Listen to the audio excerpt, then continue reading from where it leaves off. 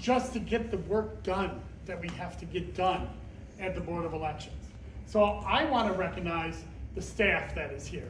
They're all sitting right over there. Please give them a round of applause.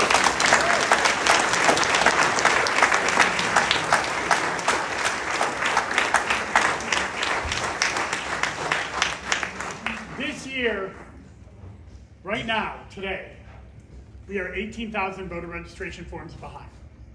And we were caught up in July. Ooh, good.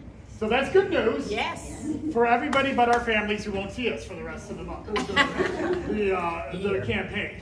But my staff they're going on overtime. They're doing everything they can to get it done. And they're doing it against the odds. They're doing it against a budget that doesn't really take care of them.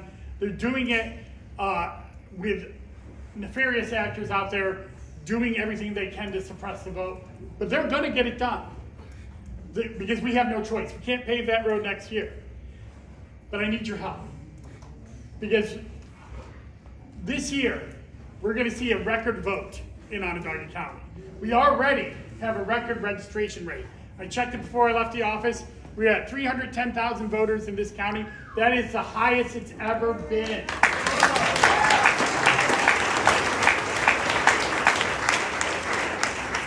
And we have more ways to vote now than ever before. You can go right to our website, onvote.net, and get people to register. If they're not registered, get them registered now. Get them to check their registration to make sure that they're registered in the right place. Get that done now. But you can get an absentee ballot or early vote by mail ballot, which you don't need an excuse for. All of that has been because we have a Democratic legislature in Albany working to make our elections better.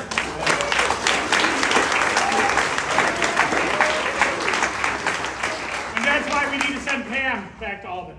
That's why we need to send Bill back to Albany. That's why we need to send Al back to Albany. That's why we need to send Rachel back to Albany. But we need Chris and Ian to join them. Right.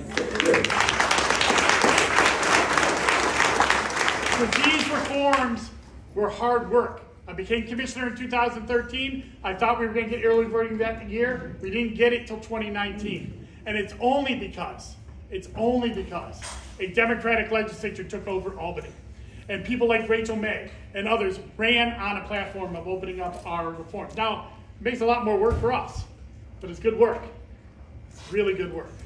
And I really appreciate it. So I need you all to go out there and spread the word. Tell your friends, tell your neighbors. Go to our website, onvote.net. Check your registration. Register, apply for an early vote by mail ballot. Find out where you're going to go early vote. We have more sites now than we did in 2020, but we're going to have more voters than we did in 2020. There's going to be lines. Make a plan to vote. I usually like to say, keep me busy in November. I don't think I have to worry about that this time. But I want you to get out there. That's why the Democratic Committee exists. That's why the Onondaga County Democratic Committee exists. It doesn't exist for April. It doesn't exist for June. It exists for November. Our job is to go out to our neighbors and ask them to support the ticket and get out there and vote. And I know that all of you will. Thank you.